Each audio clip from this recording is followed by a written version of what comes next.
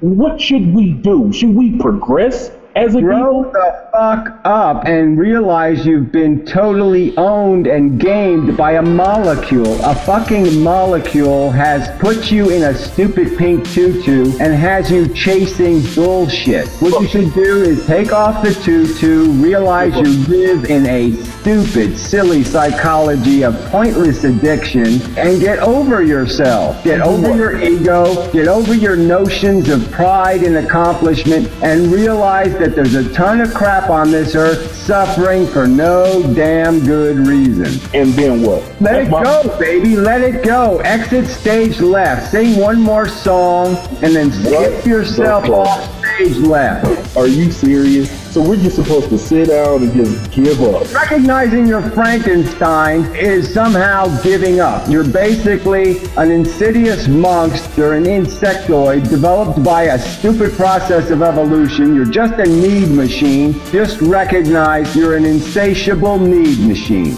Just recognize that there's no point in making need.